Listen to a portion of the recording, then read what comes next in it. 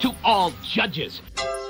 First and Second Appellate Division, Superior Court, New York City. Court of Appeals, Albany, New York. U.S. Supreme Court, Washington, D.C. I write demanding a rehearing of my worse than lowest deadly gangster police state criminal conviction, which appeal case was in your farce, deadly gangster, ghetto communist, gangster computer god-manipulated gangster court. Below I state some of the many reasons for said rehearing, plus all of my evidence the Attorney General chicanerously forwarded to the Bar Association Grievance Committee for prosecution of felon gangster mafiotic negroidic, the Black Frank Gelada, a gangster judge, therefore unprosecutable. The blackish, menial, negroidic in appearance and demeanor, felon, vicious, parroting puppet, ex-district attorney Nassau County, with no private law experience, detested by all factions, in spite of this, solely because of his many-year secret gangsterization and crucifixion of me. This negroidic, low, mafiotic, deadly Black Frank Gelada was then immediately and unprecedentedly, repeatedly, rapidly promoted in spite of tremendous opposition to the present position of second highest state judgeship solely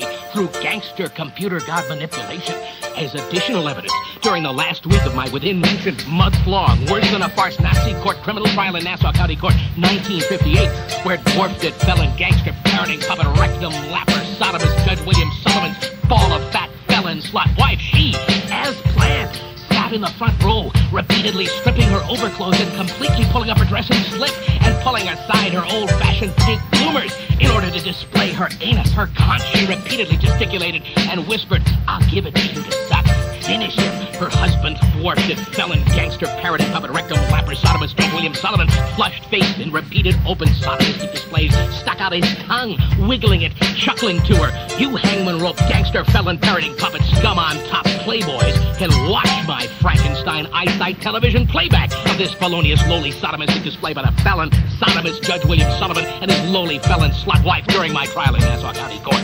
After my worse than Nazi court criminal conviction, crucifixion, for years in poverty I suffered hopeless, jobless, character assassination, and isolation in this low, deadly. I was the repeat target victim of this gangster government's gangsterization and undetectable extermination attempts to shut me up forever with my secrets. Then, in December 14th to 17th, 1965, I attempted to escape this worst mongrel gangster communist country to return to the Slovenian Polish land of my forefathers. Addendum: I personally filed my maximum conviction appeal brief in 1961 with the chief clerk of the U.S. Supreme Court, Washington, D.C. The chief clerk, he knew me.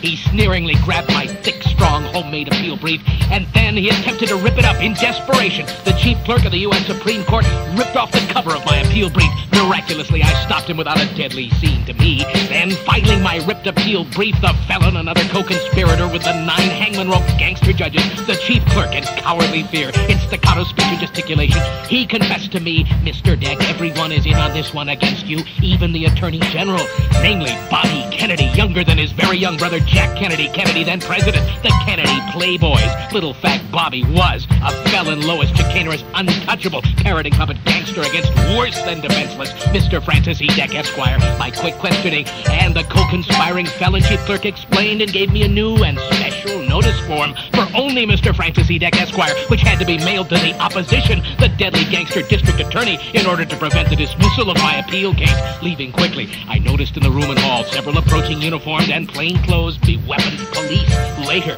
Joseph I. Deck, my only brother, deadly villain, murderer, and secret assassin spy agent against me for this gangster government, cursed me, stating that I tricked the chief clerk of the U.S. Supreme Court and that I got out of that death trap fast. Law, long enough to say one word of pray for me, for your only hope for a future.